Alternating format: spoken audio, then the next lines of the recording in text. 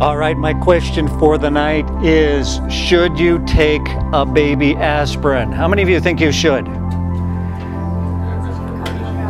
All right, good question, good question. It depends.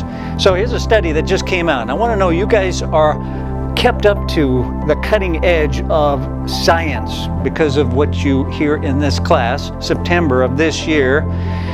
This is Dr. Pat with the 7 Systems Plan, and I'm going to give you your tip of the day starting at this study. All right, in this study, they took aspirin to decrease heart deaths.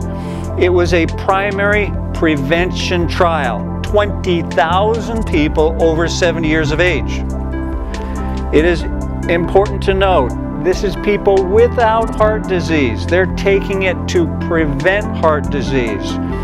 Okay? A little different if you have it. What did they find?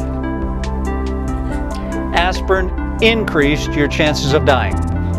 64 more people died in the group that was taking aspirin than the placebo. But it gets worse.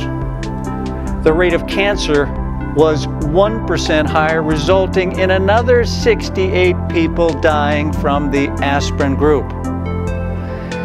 So did the aspirin prevent heart attacks? That outcome failed as well. Prevention with aspirin is not the answer, it is a killer. If you want more, look at the New England Journal of Medicine. Here's a conclusion. Aspirin doesn't prevent you from dying. In fact, it increases your risk. Now, if you have heart disease, you're in a different category. Following the 7 Systems Plan does prevent you from dying. So I want to encourage you to stick with the plan. If this information has been helpful, I want you to hit the share button on your phone.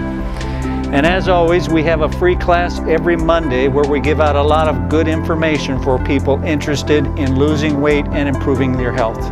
Thank you for listening.